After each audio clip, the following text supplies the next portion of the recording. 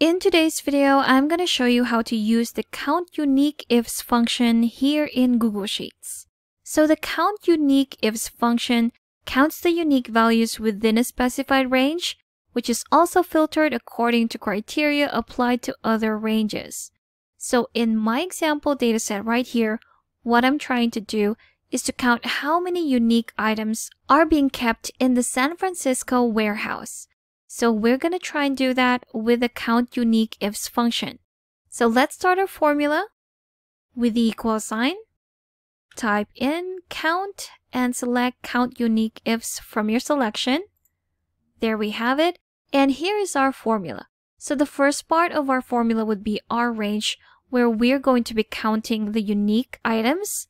So that's in this range right here, comma. Then our criteria range, where our criteria will be coming from. So that's the second column right here, comma. And for our criterion, that's going to be the San Francisco warehouse.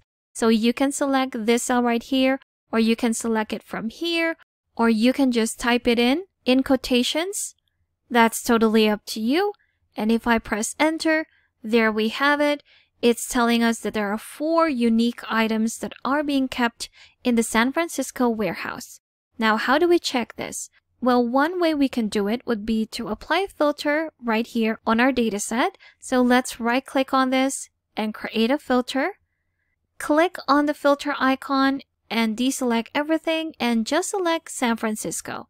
If we click on OK, there we have it.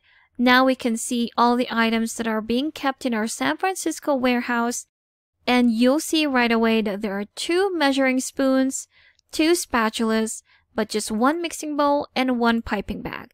So we have our first unique item, our second unique item, our third unique item, and our 4th unique item.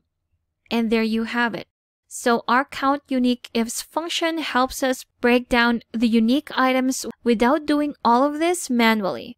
So that's just one simple example on how we can use the COUNTUNIQUEIFS function here in Google Sheets. Thanks for watching. If you found this video helpful, do leave a like and subscribe for more helpful videos.